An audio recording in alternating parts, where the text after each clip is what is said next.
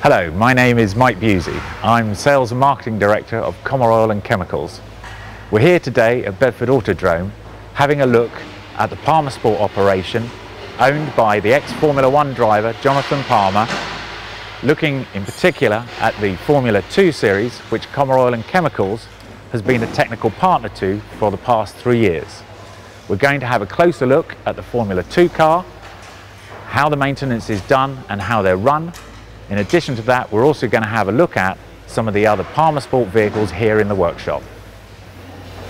Formula Two has been running for 3 years now, an FIA approved international series with 26 cars on the grid.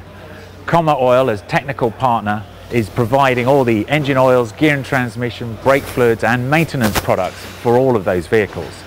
What we're going to do now is talk to one of the engineers who will actually take us through what the maintenance schedule is for running these vehicles throughout the series. I'm James Goodfield, Chief Engineer with the FIA Formula 2 Championship, and behind me is a JPH-1B Formula 2 car. The car is purpose designed by Williams Formula 1 for this championship, and it has within it here a 1.8 litre Audi turbocharged engine, which is tuned to create 425 horsepower on normal boost and 500 horsepower for 6 seconds when the driver presses the overboost button. Behind the engine is a 6-speed sequential gearbox produced by Hewland. Regarding service and maintenance schedule, with testing and racing, each car will complete roughly 6,500 kilometres per season. The engine is expected to last an entire season between rebuilds. It will get an oil change at roughly 1/3 season distance. The coolant will be changed more frequently, perhaps as much as once every race meeting, but mainly as a result of other work being conducted to the car. The gearbox will be inspected every evening on a race meeting and will have a thorough inspection and rebuild at 1/3 season distance. The brakes will be bled every evening, and each car will get through 2 sets of tyres and 2 sets of pads per race meeting. Okay, well, let's have a look at something a little bit more familiar here. This is the Renault Clio Sport. This is one of 60 vehicles within the PalmerSport corporate hospitality fleet. This fleet does over 2 million miles a year, being thrashed around the race circuit here at Bedford. So let's have a chat now with the Clio fleet technician who can tell us a little bit more about the service regime that these vehicles have.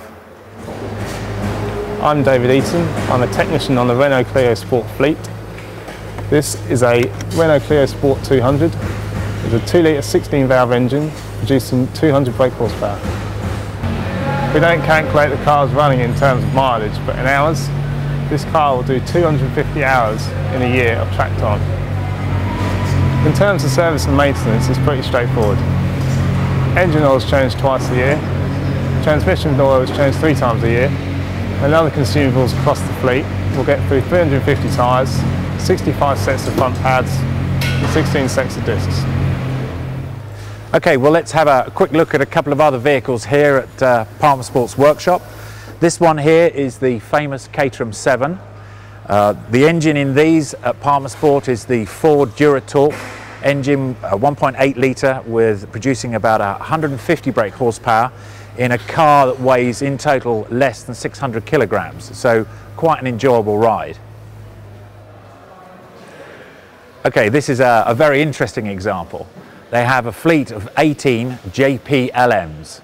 These vehicles were designed and built here at the Bedford workshop specifically for the racetrack here.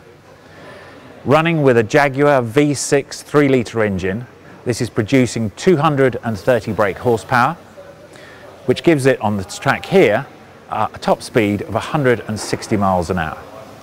So that concludes our visit here to the Jonathan Palmer Motorsport Workshop. Thank you for your time, and we hope to see you soon.